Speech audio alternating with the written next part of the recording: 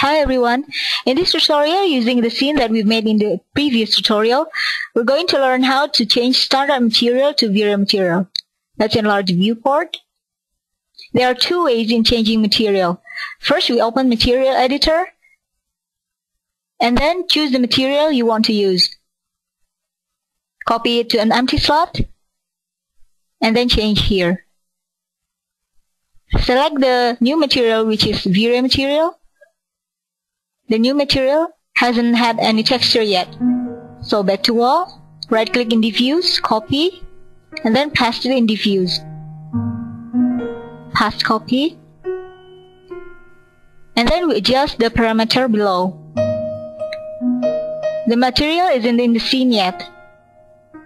Select any object that has wallpaper material. And then click Assign Map. It will ask us whether we want to replace or rename. Choose Replace. OK. And then all of the objects that has wallpaper material turn into the new material. Show material using texture. The second way is by using Slate Material Editor. Go to Modes and then choose Slate Material Editor.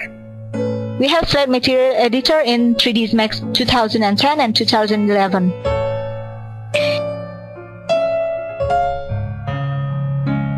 And then we choose material using Pick Material from Object. Choose any material that has wallpaper material. It will show up in the center of our slate. Pay attention at the navigator at the right side. And then we make a new material, which is this, Vray material. And then double click. You can see the position in the navigator.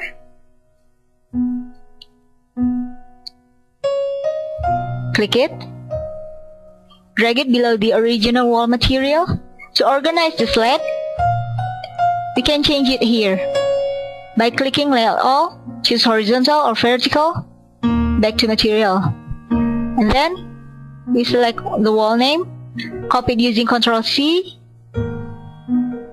or right click, choose copy, double click the new material, right click and paste it. Now we have the same name. Take the texture here from the original material. It's in diffuse color, so we have to move it to diffuse map.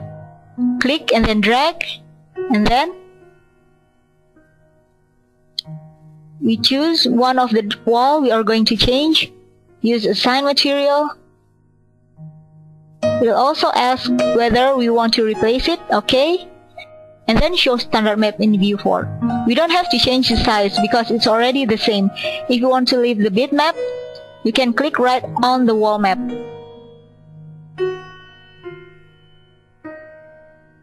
Now delete the old one.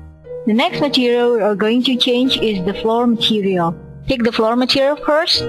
Select the slate by picking it while holding Ctrl. You can also right click and select Tree. And then we make a new material. You can also drag Vray material to the slate. Double click on the floor name. Copy. Double click.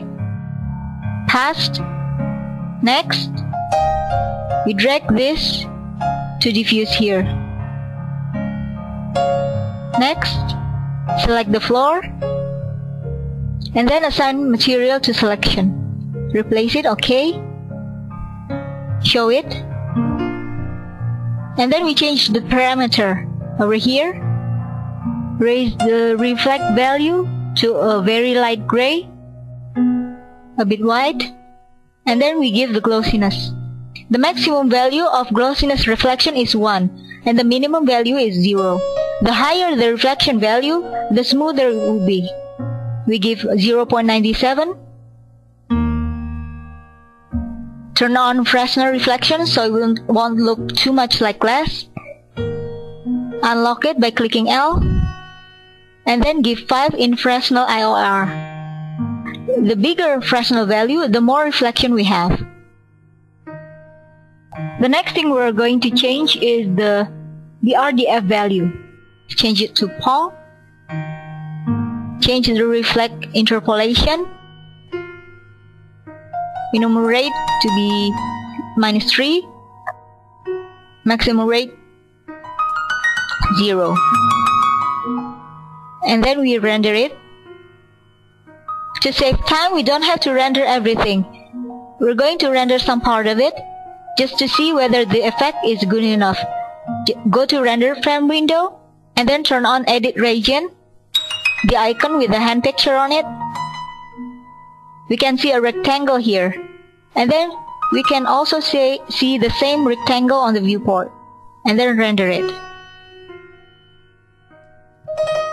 We can see a reflection from the wall to the floor. Close it. Don't forget to press Escape. The next material that we're going to change is wood. There are two types of wood here, the light one and the dark one. Select it using this tool, and then zoom it. The wood finishing that we're going to make is matte wood, so the reflection glossiness value shouldn't be too high. Just like before, we drag Vray material to the slate, and then change the name and move the texture. Now we adjust the parameter. But first we're going to raise the reflect value to a very light gray. Okay. Put 0.85 to reflection glossiness. And then unlock the highlight. Put 0.75 to highlight glossiness. Turn on Fresnel reflection. Unlock and just give 2 for Fresnel IOR value.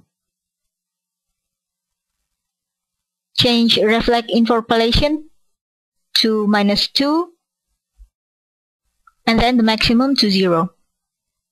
Okay. And then we change the furniture material. The base material is the same with wood, so we're going to copy it from there.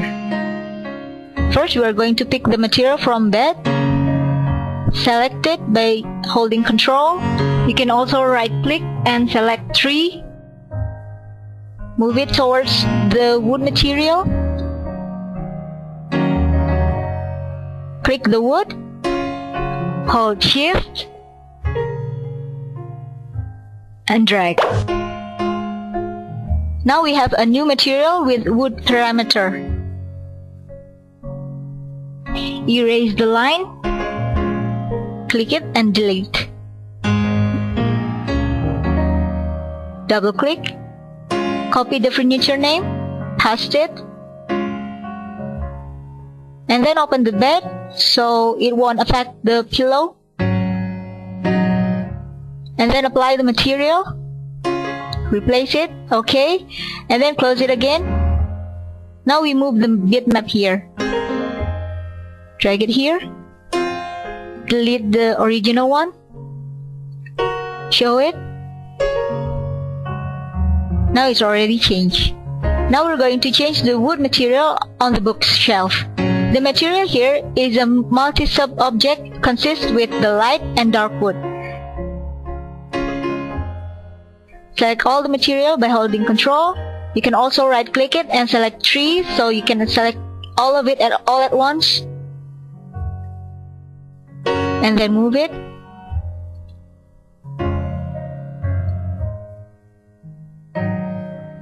And now we delete the line. Move it towards the wood material. Drag it. The material on the scene already changed. Again, erase the line. See, the texture is missing from the bookshelf after you erase the line. Erase this first.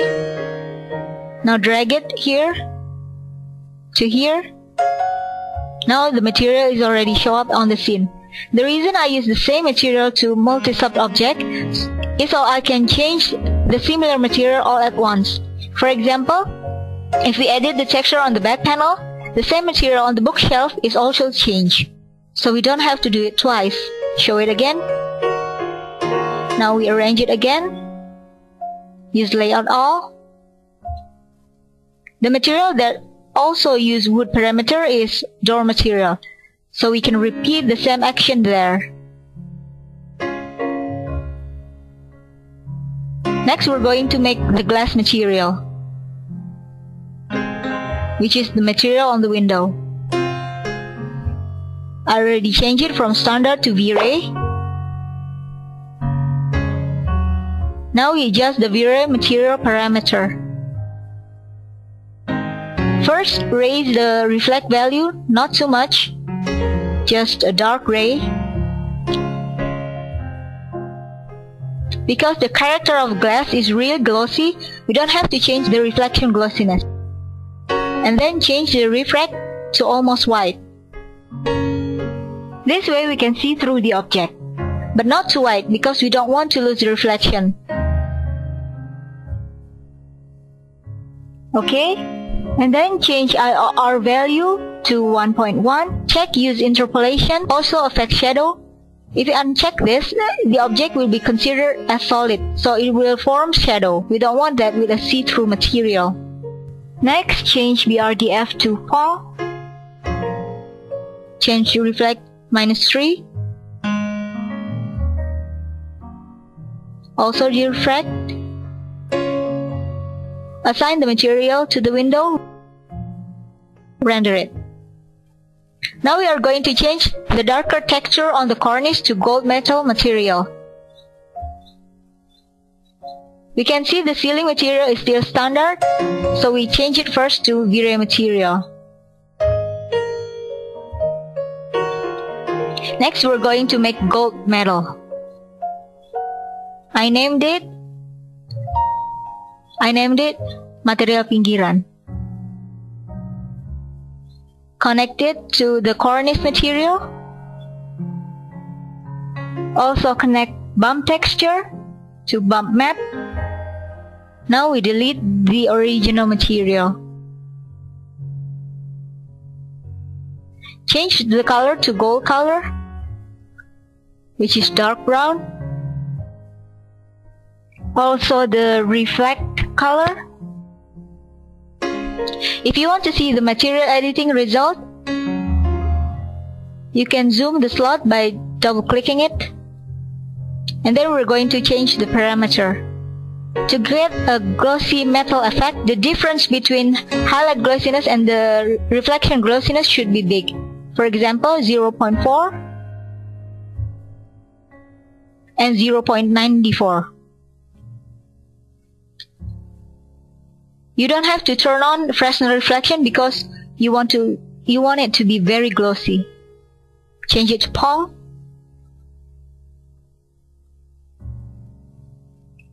Change the reflect interpolation to -3 and the maximum to 0. Double click it again on this box. Render everything. That is the result.